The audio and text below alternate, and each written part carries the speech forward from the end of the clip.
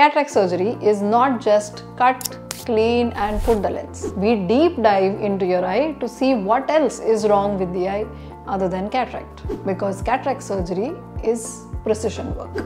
So what we do is, number 1, check vision with and without glasses. Number 2, we do a slit lamp evaluation to see what is the intensity and density of cataract. Number 3, we dilate the eye and look at the retina, the optic nerve and the macula to see if there is anything else that is impeding your vision.